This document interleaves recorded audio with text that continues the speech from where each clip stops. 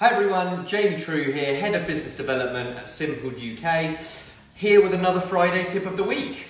This week we're going to answer some of the most frequently asked questions, which is, how does the lock work and is it compatible with my door? So we're going to start off with how the lock works. As you can see here, I've got the SlimSeries one-sided lock on my front door, and you'll see that from the inside to the outside, the lock is always open.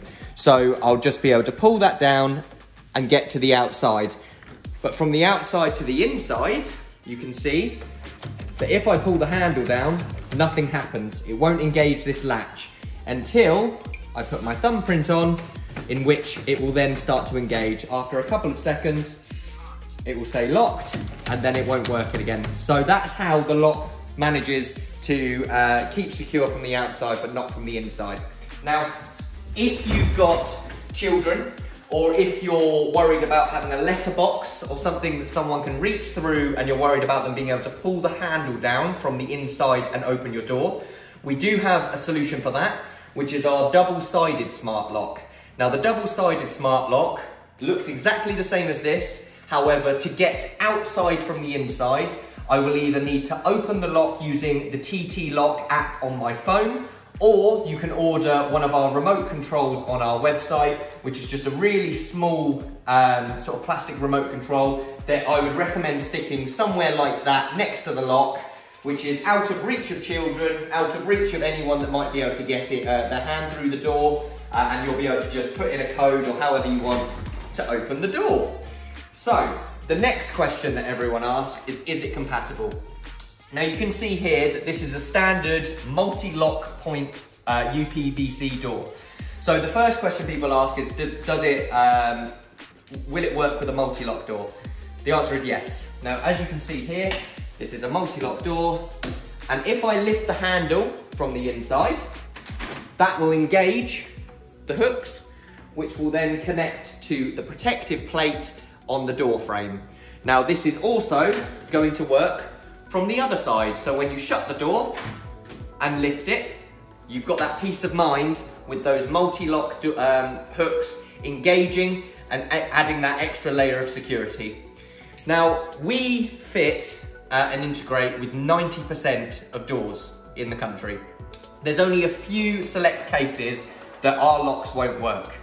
One of the really key things to look out for is if you have an offset spindle. Now the spindle is the small piece of metal that goes through the door and connects each handle to each other. Now if you have an offset spindle, this could cause a problem for integration. If you're not sure though, it's not a problem.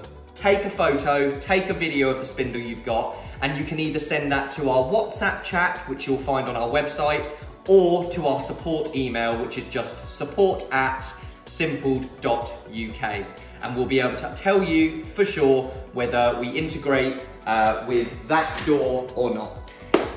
We've also made a couple of changes to the product itself to make this as easy as possible for you to retrofit yourself and fit as many doors as possible.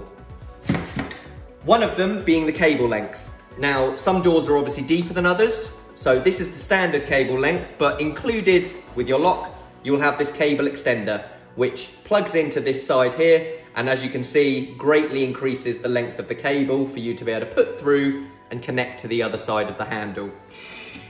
Another thing is this section here, which actually holds the spindle. Now, this is a really key feature, an important thing to consider when you're installing this lock. You see that little arrow that's on the spindle casing? That needs to be facing towards the handle when you install this. So that's just a really key thing to remember, a little bit off topic, and we will have a full installation guide coming out shortly, which they'll cover this in more detail. But for now, I just wanted to let you know really quickly that if you're going to install one of these, make sure the arrow is facing towards the handle.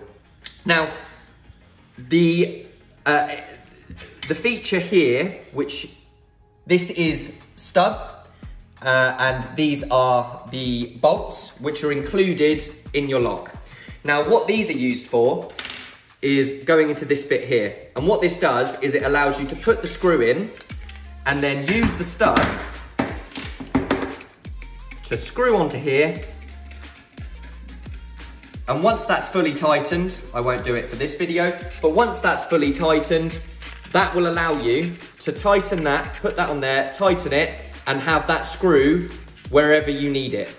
This means that if your holes in your door for the screw lengths are in different positions to somebody else's, shouldn't be a problem, because you have this section here which allows you to actually choose where the screw is going to attach onto the handle. The lower stub here just screws on like so, and that will have plenty of room to go through the door, because you don't need the Euro cylinder lock, which is where your key normally goes in, for this lock to work. So you'll have a nice gap there, which has plenty of space for that bottom stub to go through, okay? It's also worth remembering that with each order, you get your physical keys and your fobs included.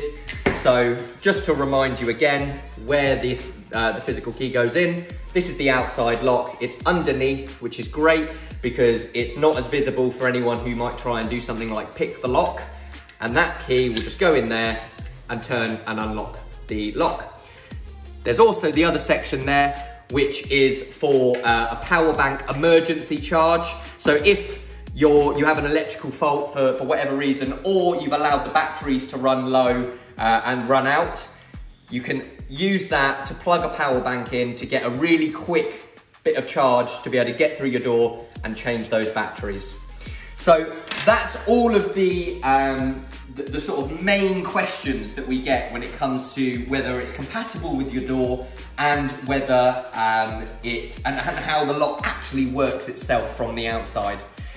We're going to be doing many more of these videos, so keep watching. I'm sure if you've got any additional questions that we haven't covered in this video, you can always contact us on either the WhatsApp or our number or the support email address. That's it for this Friday's tip of the week. Thank you very much, and I'll see you next week.